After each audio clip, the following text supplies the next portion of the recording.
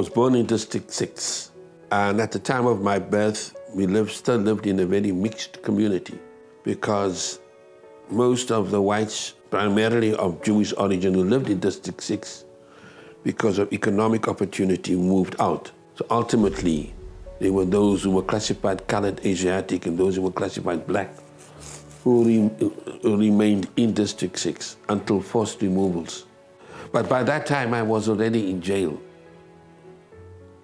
I was imprisoned in 1964, April, until 1971.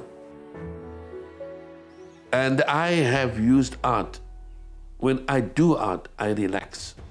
It brings me comfort, it brings me joy. And I've been making art for over 40 years. And every time that I sit down to do anything, I give my total focus because I still, at this moment in time, enjoy making art. And as a child, I used to draw, but I had no schooling in arts. But I needed healing, and I came across the Community Arts Project. Beginning of '78, I joined them. And at the age of 41, I got my first art lessons, which transformed my life. It was the start of my healing.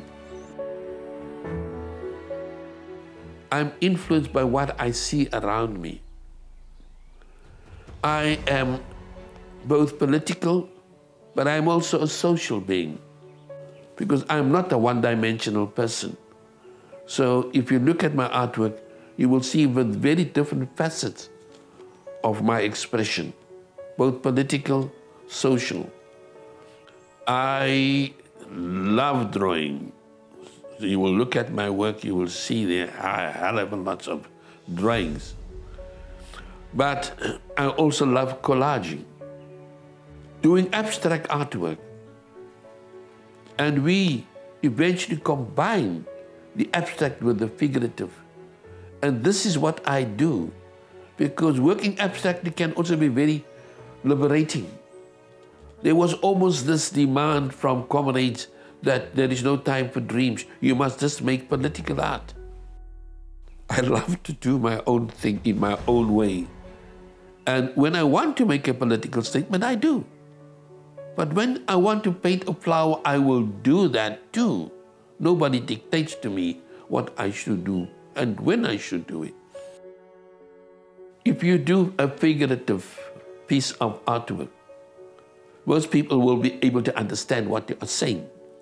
When you are working abstractly, it is another dimension of your personality that comes to the fore.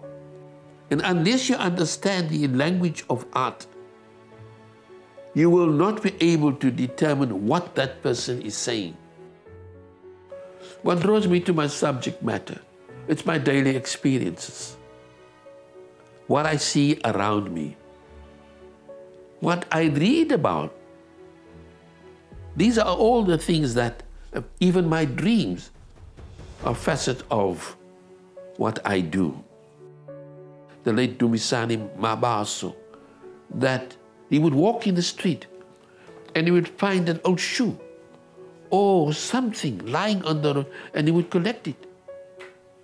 And he's going to make art with that. And this is where I learned to work with art material.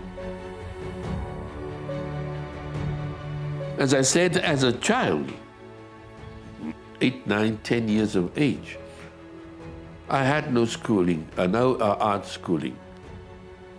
I had no mentors, no role models, but there was this urge to want to draw. I wanted to learn everything about art.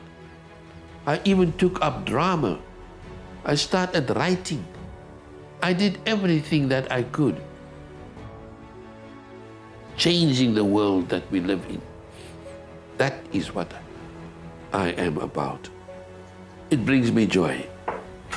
The greatest joy that I can ever think of is by making art.